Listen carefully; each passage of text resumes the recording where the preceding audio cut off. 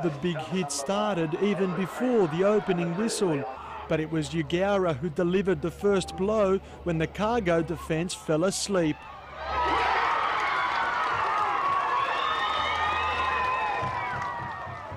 Jason Greenhalgh pouncing for the opening try. But from there, the first half belonged to Cargo. Ashley Brown put Leon Sutherland through a gap. Then Damien Davis found Ed Price out wide, the winger stepping past his opposite for Cargo's second.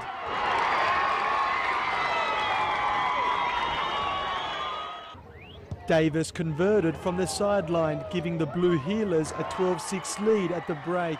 The tables turned in the second half as Eugowra came out firing. The Eagles reduced the margin when Andrew Barnes eventually found the try line. Tempers flared between Peter Newell and Cargo's Bill Short. Their dust-up earning both forwards 10 minutes on the sideline.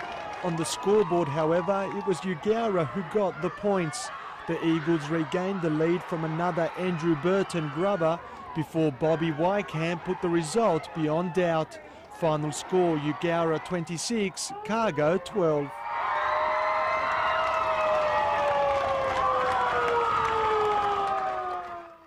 At half time we were down, but we knew if we just stuck to our game plan with holding the ball and that, we were in with a fair chance, and it turned out that way in the second half, and we just come home over the top of them, which was great.